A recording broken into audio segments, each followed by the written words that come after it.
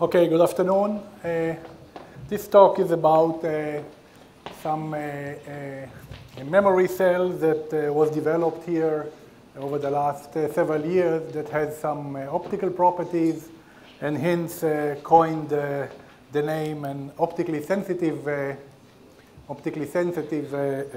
memory cell.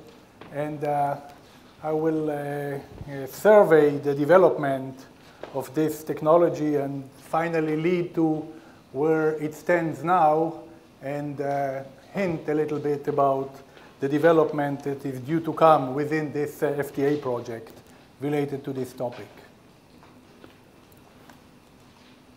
Okay, the starting point for us was work that had nothing to do neither with optics nor with memory cells, but we've worked, I don't know, for over 10 years on developing different types of high-K dielectrics. We started that long before it became popular, and we developed a whole bunch of combination of materials that had very nice properties, including those type of high-K dielectric that ended up being standard in the microelectronics industry. And when we really concentrated on making, the reason for the high-K dielectric is well known, that you have to shrink the thickness of the oxide in a MOS capacitor, and eventually it breaks down. So you artificially increase you increase the thickness, and by having a high dielectric constant, you artificially reduce the effective thickness for the capacitance. And we have routinely achieved materials and structures with sub 1 nanometer effective oxide thickness. This is the standard way to measure this, with very low leakage currents and even at high temperatures. So this was all very nice. In parallel, a process was developed here by several of myself and several of my colleagues, by which you make metal nanoparticles in a very, very simple way. We deposit a very thin layer of metal. First, we started out with gold. Eventually, we moved to platinum. And then by some special procedure of annealing, you get a dewetting process, and you generate particles which are fairly small, as a few nanometers, and they are fairly uniform in dimensions, and you can embed them in the electric structures. We will go back to this kind of picture later, but you can see a little bit here.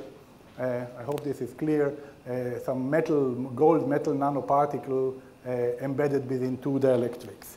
So the combination of these two tools led us to build, in the beginning, very simple capacitors, which are memory capacitors. The principle is very simple. You have these metal nanoparticles that form a deep potential well, and then by applying a voltage, you can either have carriers from the substrate tunnel through this thin so-called tunneling layer into and be trapped by these particles, and with the reverse voltage, you can extract them out, and you make a memory.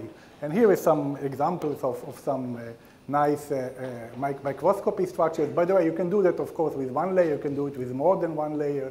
We've done double layers. You can do more. You can see here very clearly the nanoparticles embedded here. This is how we started out between two high-K dielectric films, so hafnium oxide on both sides. Here's silicon, and here's a little bit of SiO2, which is kind of a parasitic film that is formed as the high-K is growing because of the temperature. And here you see the same thing with the double layer. So you have two layers of the nanoparticles. You can see them very clear here in an STM picture. And that turns out to have very beautiful memory characteristics, so the single layer and double layer. Here shown is the level of voltage swing that you have to apply in order to get this hysteresis. And you can see that, for example, for the plus minus 4 volts, you get almost a 5 volts hysteresis window, which is quite large, and so on and so forth. The important thing, of course, is that you can do that by applying only plus minus 1 volt. You get about 1 or 1.2 volt hysteresis width, and a little bit more in the double layer. And that is very, very nice and quite useful. Of course, being a memory, you also have to see whether this holds. So we've done standard retention tests by kind of accelerated retention tests. There's standard procedures to that, and extrapolated to about 10 years, you see that the memory holds up very, very well. This is a standard test. If you can even go to high temperature, of course, that works a little bit less good, but still retains the capacity quite well. Okay, the next step, of course, is to make a transistor. This was a big issue in our microelectronics center because for many years, no transistors on silicon have been made, but the process was developed. And this is a CMOS transistor, except in the gate, you get the same stack of SiO2 nanoparticles, in this case platinum, and then the high K dielectric. And here you see a little bit nicer, so you see here very clearly the nanoparticles, the hafnium oxide. This is again the metal nanoparticles in a high-resolution SEM picture, and the distributions. And if you just use it as a transistor, it is more or less a standard transistor in terms of its characteristics. But you can then, of course, make use of the nanoparticles. So if you look in the gate, you have capacitor, so it's very similar to before. You get the hysteresis quite efficiently in the capacitance. Or alternatively, you can look in the transfer function, so the drain current is a function of the gate voltage, and again, you get the hysteresis in the threshold voltage, and it works very, very well.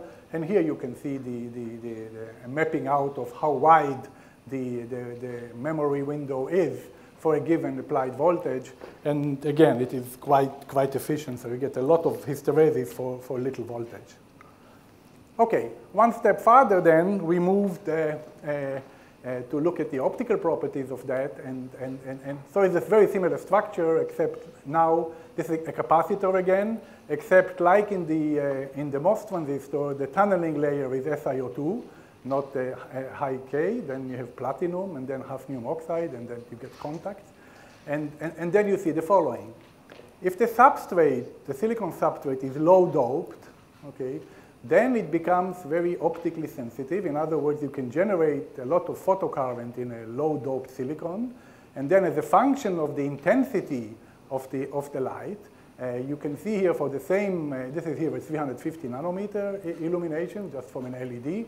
As a function of the intensity of the light, for a given voltage swing, you see that you can control the hysteresis window. In other words, you can turn things around and keep the voltage constant, and you can basically write the memory state by illumination rather than by a voltage change.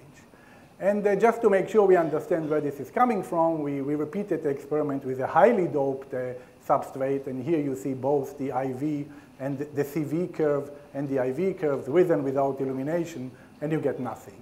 And that is because that if you have a lot of carriers here, then the additional photocarriers that you can generate make very little difference. But if you start out with a very low doped here substrate, then they make a big difference, and you get this optical effect. And then you can look at the spectral response here, and you see that it more or less looks like in this case, more or less looks like the absorption function of a standard silicon detector, which is just a commercial device. Okay.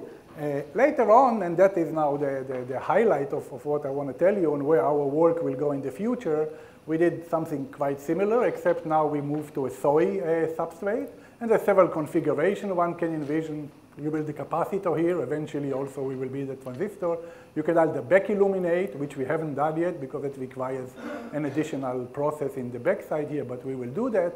Or you can illuminate from the front, from the top. In reality, this is kind of an artist view of what we have here, and we basically, the light basically goes here in between the two electrodes. Okay, and here again is the cross-section, electron micrograph, a transmission electron micrograph, and really quite an important difference between the SOI structure and the bulk substrate is in the fact that because when we form the nanoparticles, we use thermal annealing, rapid thermal annealing, and the heat, because of the insulator of the thick SiO2 here, the heat doesn't have any place to go, and there is some additional thermal processes taking place at the surface, and the nanoparticles get kind of pushed into the SiO2 in that case, and that basically means that the tunneling layer becomes thinner, and then it becomes a little more efficient, a little faster, and so on and so forth. So that is also just fairly well understood. Here is very briefly a schematic, a very kind of caricature schematic of how things work. So again, you have here the potential barrier because of the metal nanoparticles, and by voltage you feed them through the tunneling layer in or out of this layer, and you simply generate a lot of carriers by illumination, and therefore you apply more of them, and hence the optical triggering can act as the equivalent of the voltage swing. Okay, so on this SOI sensitive capacitor, so here is without any illumination, you get just a capacitor with the metal nanoparticles, and you get this hysteresis. And if you illuminate, again here at 350 nanometers, you get a much wider memory window for the same voltage swing. And again, this is the optical function that you have here. Very interestingly, you can also look at the photocurrent. One would think that since this is the electric film, then there will be no photocurrent. But in reality, you can break down the photocurrent by applying the proper voltage. And then you have a photodetector. And it turns out that you can have the hysteresis also in the photocurrent. So if you have a structure with nanoparticles, so same SOI structure without nanoparticles, you just make a photodetector. So you get here the current as a function of illumination intensity, and you see simply a photodetector. But if you look with the nanoparticles, you can get the hysteresis here in the photocurrent, and that is also something that is very useful and has many potential applications. Look a little more details in that. So here again you see in the reverse bias, you get the illumination in the dark and in illuminated, and you get the two hysteresis lines here, and you get here also some hysteresis in the forward bias. That was a little bit hard to understand, but that can eventually be explained with a Schottky diode model. And back here again, back to the reverse bias as a function of the voltage swing at a constant intensity. You can see that you can control this hysteresis in the photocurrent. And finally, this is probably the most important view graph, or at least most important for our future work. This is a little bit complicated figure. You get two spectral through detection spectra here. One, the blue one, is simply photocurrent, and that is you can see here the photocurrent of the spectrum of the photocurrent. Everything is normalized, and if you compare that to UV detectors made on SOI in the literature, it's basically the same thing. Very similar widths and very similar changes between the peak wavelengths here around 400 nanometers to what you get at long wavelengths. The red line here is a spectrum, okay, also of the detection sensitivity, but the measure for sensitivity here is the change in the width of the hysteresis for a given voltage swing. So it's another way to have a measure of the sensitivity to wavelength. And what you see here is a very large enhancement, mainly at the short wavelengths here. You normalize it artificially here when you plot it at the peak. You get the peak at roughly the same wavelength, and a very large extension of the sensitivity at short wavelengths. And basically, we don't know what goes on at shorter wavelengths because the setup that is available at Technion to make these measurements basically stops at 220 nanometers. Okay, now thinking about that, kind of concluded that what happens here is that the metal nanoparticles in these type of structures basically serve 2 points, two roles. They act, of course, to be for the current storage, as they are in all these memories that we made, but they also form some enhancement of the detectability of this thing, and therefore you get here this enhancement, mainly at the short wavelengths. So, these things, as they stand right now, they are quite efficient in the optical response in the UV, and also on the long wavelength side of where the silicon reacts. And it's a detector with a latching functionality, so you make a memory, okay? And the metal dots, we believe, they basically play 2 roles. Of course, they store the charges, but also enhance the detectability. And from that point on, we take that further, and we started to work on actually doing that in a little bit more controllable way. So first of all, we will separate the storage functionality from the detection enhancement, and we will make these well-defined metal enhancement with some nano antennas on the surface on top of this contact here. And even more important than that, we have started a process of developing some technique to make pre-positioned metal nanodots, which will enable us to make the same type of devices, but on a much smaller scale, gaining basically in two ways, as usual. A, in area that this thing takes, and B, in the potential speed in which it works. Okay, this work was done by many people. Much of it was developed within a consortium that was on here in this country called ALPHA, which had to do with low-power electronics. The vast majority of the research was done by Dr. Beso Michailishvili, sitting here someplace in the audience. Basically, from the beginning of the work on high-K dielectric, it's all his ideas and his making. But we have a lot of collaborations, mainly within this ALPHA consortium, with the group of Professor Yossi Zaltzman from the EE department, mainly on the fabrication part, with the group of Wayne Kaplan from material engineering, mainly on the analytical analysis part. A lot of help from the clean room team in our department, and there's two people here, but there are others also. And we had a close collaboration with a local semiconductor fab called Tower Jazz, which were kind of leading partners in this ALPHA consortium. Thank you very much.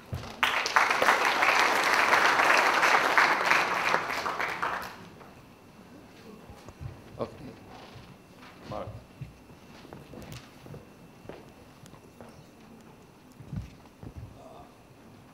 I have some doubts that the gold can give plasmonic. The gold gives you some plasmonic enhancement in ultraviolet. It's not gold, Yes, it's platinum. Platinum is It's not optimal, yeah.